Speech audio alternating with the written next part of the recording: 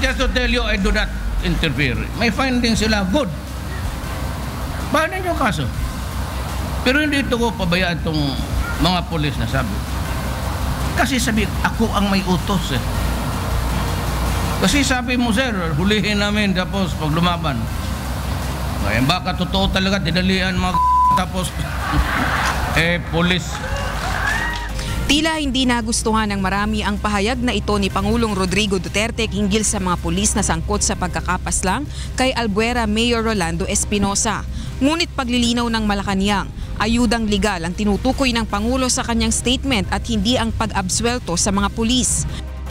For the Chief Executive has been very consistent in saying that he takes full responsibility in the anti-drug war, including the acts of his men in line with the performance of their duties.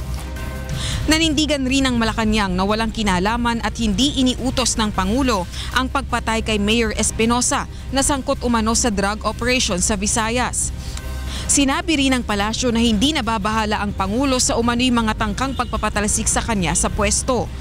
The President is very secure. He knows that he is working well. It is not all about EJK. Governing the Philippines is not all about that. It's all about a lot of things concerning the Filipino people and alleviating their plight. Pinabulaanan rin nila na isa ang ouster plot sa mga tunay na dahilan ng pagbabawal kay Vice President Leni Robredo na dumalo sa cabinet meetings. Rosa Licoz, UNTV News and Rescue, Malacanang.